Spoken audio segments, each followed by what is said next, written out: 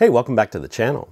Do you have a Wii U controller, whether it's the tablet or the Pro controller, that's starting to drift and makes games like Zelda Twilight Princess impossible to play?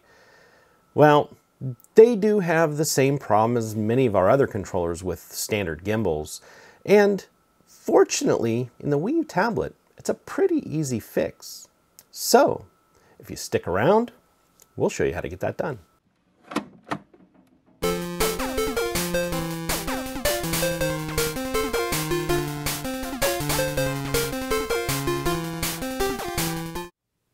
All right, on the bench today, we have a Wii U tablet.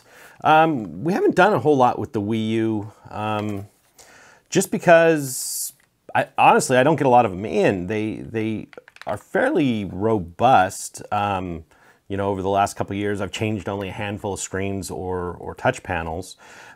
This one today actually comes to us because it's got drifting in the sticks. They're a little bit weird to get into. They're, I don't know, it seems like they're a little over-engineered. But you know, for the most part, whenever like the touchscreens don't work, it can usually be attributed to just junk being pushed up in and around this bezel. You just take them apart and clean them. This one even has a big dent in the screen, and the touchpad still works fine. And the LCD, of course, you know, wasn't cracked because of it. But yeah, so let's go ahead and dive into this. This one has been apart. Mostly we can tell because in each one of these screw holes, you can see there's a little recessed square. There's normally like a little sticker, and obviously they've been all peeled out. But let's first, let's get our battery out, you know, just so it powers it down. One reason is I already tested this one up on my own personal Wii U just to see what it was doing. And you know, if we're sitting here playing with it, it might be kicking my Wii U on upstairs. So anyway, so the battery's out. And for the most part, these are, if nobody's been messing with it, they should all be tri-wings. So let's just go ahead and get those out.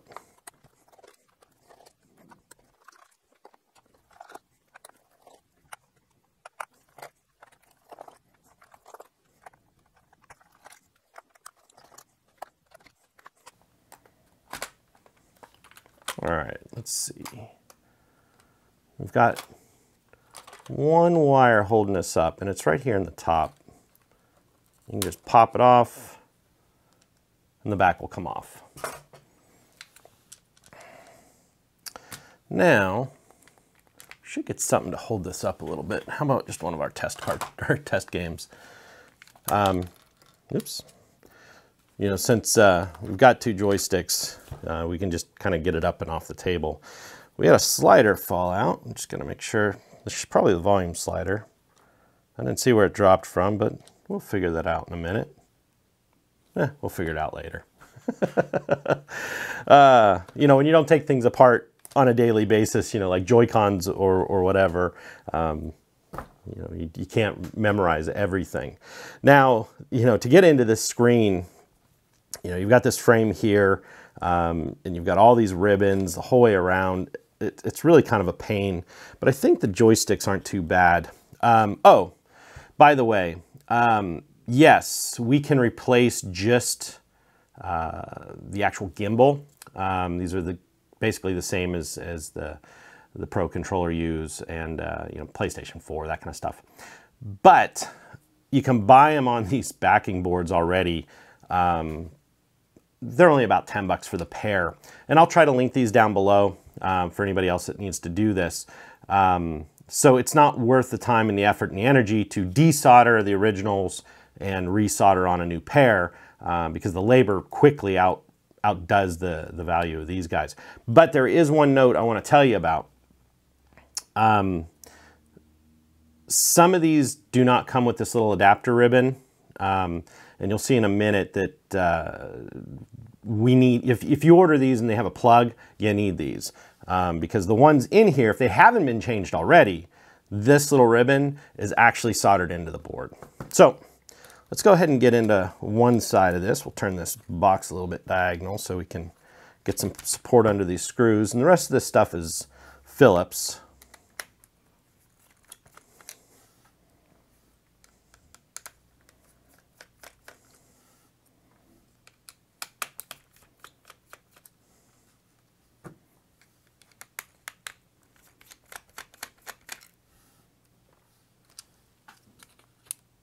You can set the button out.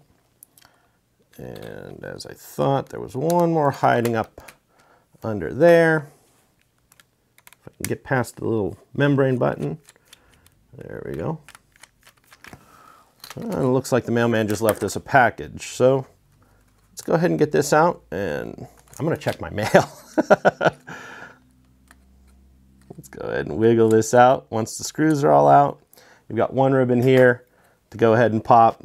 It lifts from the front like that, and you want to lift up on it to get it out. This one has little ears that get captured, and it's out of the way. So let's go ahead and get this, since we're already here, just go ahead and get this one joystick out. These are tri-wings for whatever reason. You know, they decide to just mix it up. And the stick comes out, and there's a little clip right there. Push it in, and that's pretty much it. The hat just lifts off, and we can replace that stick. I'm gonna take just a second here, and I'm gonna go grab my mail. All right, sorry about that, but I was actually waiting for these. Needed to order some business cards, and of course, we used the new logo that my oldest daughter made for me. And let's see what they look like. They didn't turn out too bad. These ones came from Vistaprint, just mainly because it's an online shop that has a good reputation. They seem to get stuff done quickly. It took about a week and a half, almost 2 weeks for them to show up.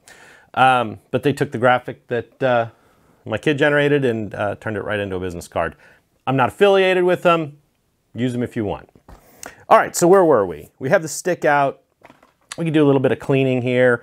Since we have this out, and these are just typical membrane buttons, you know, we can make sure to give them a little cleaning. You always get a little carbon off of them.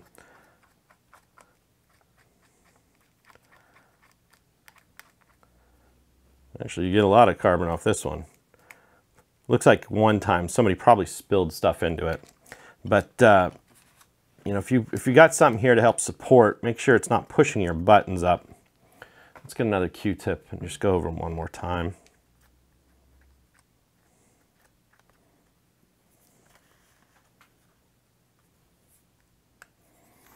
And since it looks like somebody spilled a little soda into this at one point, let's go ahead and clean that up. All right, that isn't too bad. Yeah, there's some goo right there too.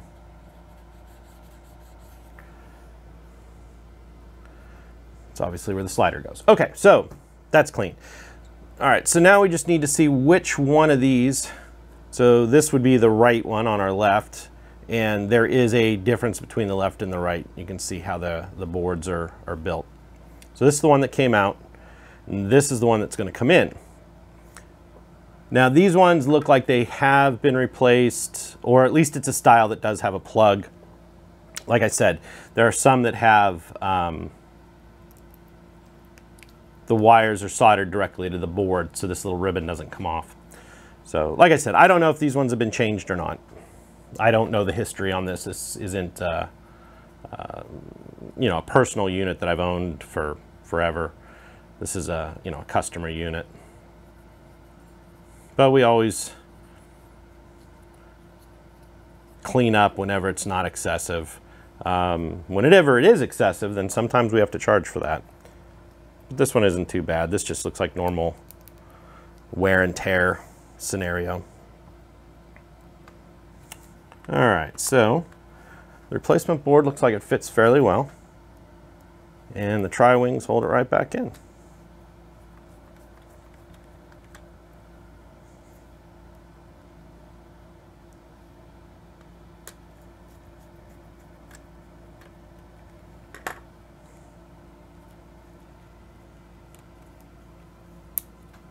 Just like that.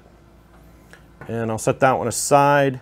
I always keep the old boards, even though I know they're bad, you know, just in case in the future I can't get parts and, you know, I need the backing board or I need the ribbon. I'll write bad on the board. In this case, it was just a drifting issue. So, all right, so we want to make sure our ribbons or our membranes are back down, and the backer will go on like this. Nice and flat. This ribbon will snap back in. I guess it's not a ribbon, it's just a wire and a connector. And then we can get our Phillips wherever it got off to. There it is. And put the screws back in.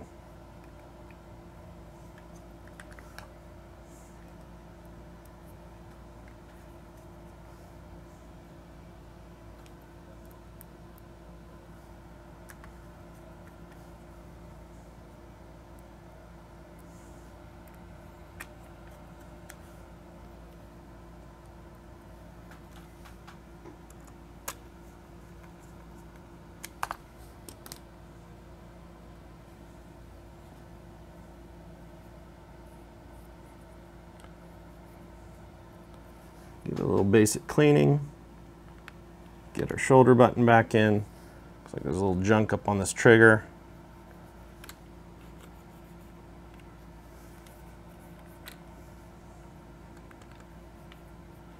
And that's about it. So that side's done. So this side's kind of a, rinse and repeat of this. So we won't go through it, but I'm gonna go ahead and change this and I'll be right back. All right, I changed the other side. This one's just a little quicker just because you don't have to deal with the speaker. It's tucked up in, but it's basically the same. A few screws, the ribbon, the joystick connector, roll it out, clean the pads, put it back together. Same thing. But I did notice that this is still off.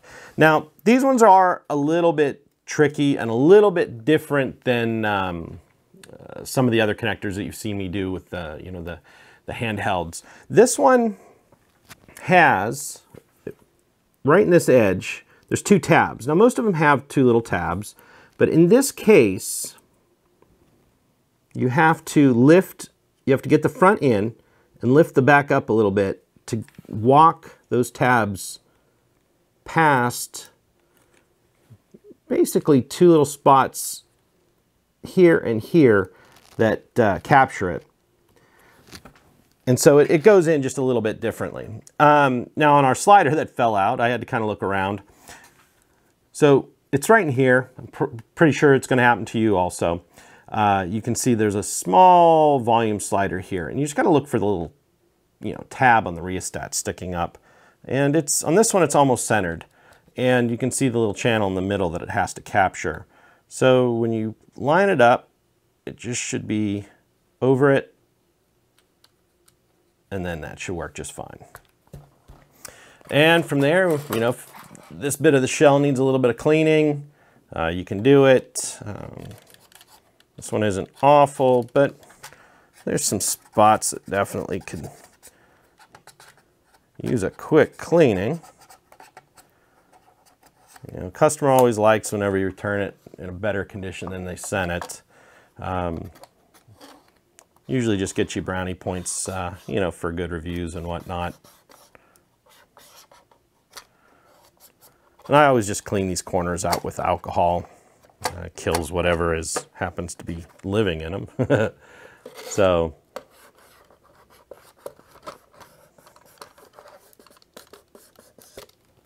yeah, it's not too bad. You can see, get quite a bit of junk out of them. And don't forget about the one power cable here. It only goes in the plug one way. And of course, I'm trying to put it in backwards. So if it doesn't go, just flip it around and it'll snap right in. Make sure your triggers are all in place. Make sure your volume slider's where it should be. Everything's good. We can put our screws back in.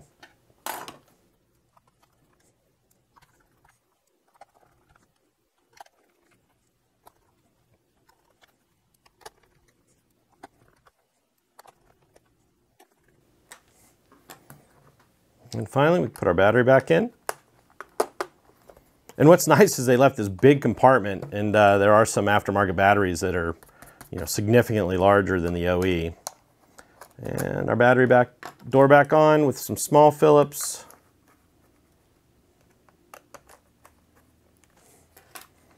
And that's it. Pretty simple fix. Like I said, you can go slightly cheaper if you only want to change the stick on your board, but you know, for a few bucks more, quite literally like another $4, you can just buy the entire kit, and it just simplifies the process into, you know, a 15-minute job opposed to a 35 to 45-minute job with soldering, plus the materials needed for soldering. And you know, trying to get these off these boards can be tough sometimes. You either need a good solder pump, or what I normally do is just use the low melt solder. So there you have it. There's the sticks to repair a drifting Wii U gamepad. I appreciate everybody who watches my videos, and you know, I'd appreciate a thumbs up if you can. If you have to give us that thumbs down, please leave an explanation of what we can do better. And don't forget to hit subscribe and the bell notification so you can see the new content when it comes out. And I appreciate you being here, and I'll catch you on the next video. Thanks.